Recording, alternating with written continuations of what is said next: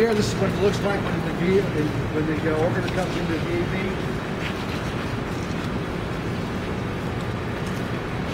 Where everything comes together before it goes to the pad. It's in here about a week, 6 or 7 days.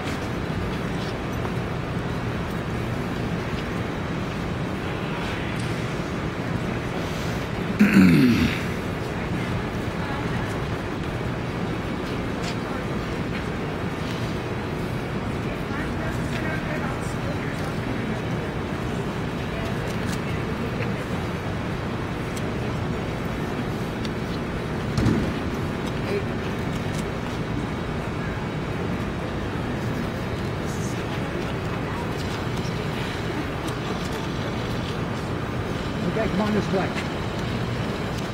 There you go, man. Here goes the rope.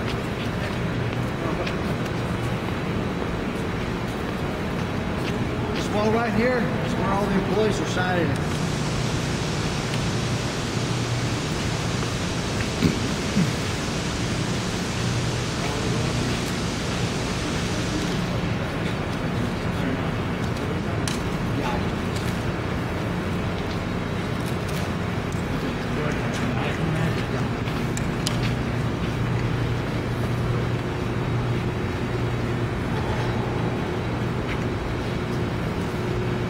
Area right here and here, that way is called the high bay, the low bay. You walk in here, this is considered a high bay. Yeah, all the way to top. So this is your 525 feet of clearance? Yep. Exactly. Well, actually, no. It's a little bit, there's more to it. There's a double roof up there. Like 15 feet double roof. So would they, like back in the day, would they have the whole Saturn V all here in one piece? Everything's in here. We stacked up in these high bays right here. You walk up, you'll be able to see them. They'll be all stacked up in here. The only part they had to take off was the escape thing. Right. Would not clear the doorway in here. Right.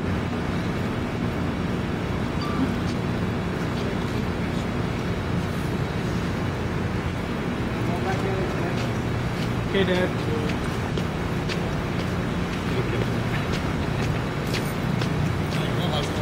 I'm doing great.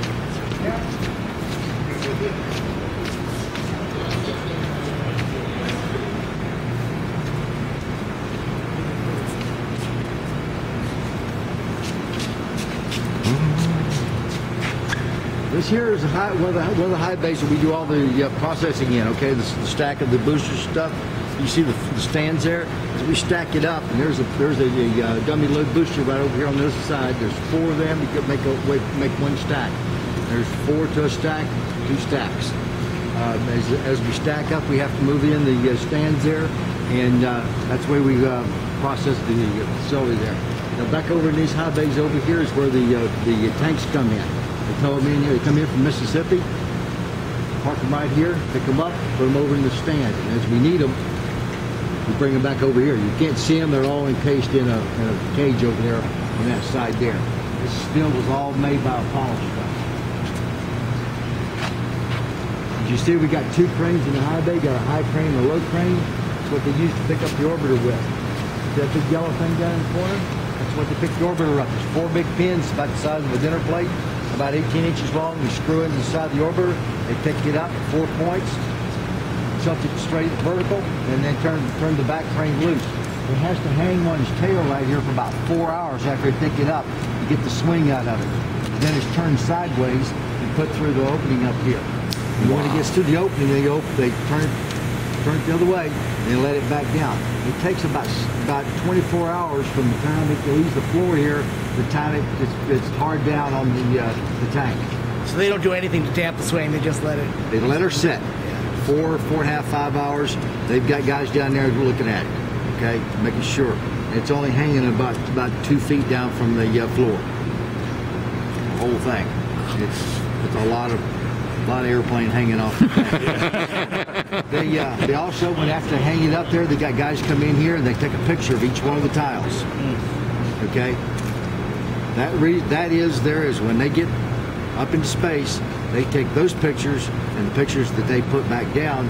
There's a crew that sits out there at JSC of about 5 people, and they sit one picture at a time, one tile at a time. They go, okay, that one's good, that one's good, that one's good. They get a before and after picture on that.